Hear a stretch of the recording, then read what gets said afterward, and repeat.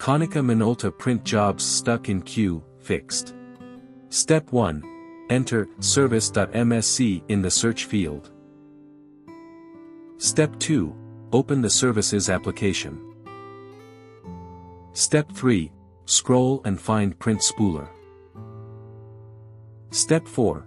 Right-click on the print spooler and select Stop.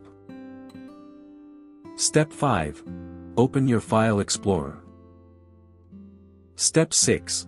Open the local disk C. Find and open the Windows folder. Step 7.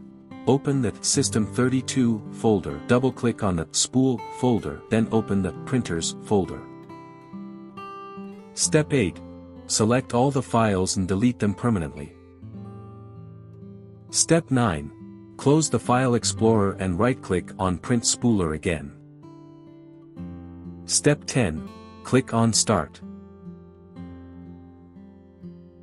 For more such help and information, visit us at www.printertales.com or call us at 1-857-557-6884 +44 161 518 4781.